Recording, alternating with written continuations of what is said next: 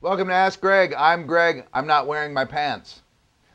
Jen Helgerson writes, ever since I broke up with my last boyfriend about 2 years ago, I struggle getting past a first date. Now, part of me thinks that I'm afraid to get hurt again, but the other part gets really irritated by the thing that the guy does on the first date. Should I force myself to go on a second date? Yes! Yes, you should. That's what dating is. It's annoying and hard and difficult, and people are not fun until they are.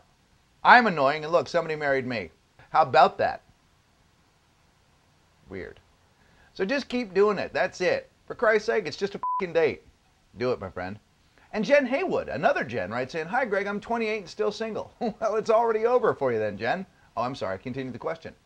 How do I find the right guy for me, and how will I know that it's him? Thanks. Love, Jen.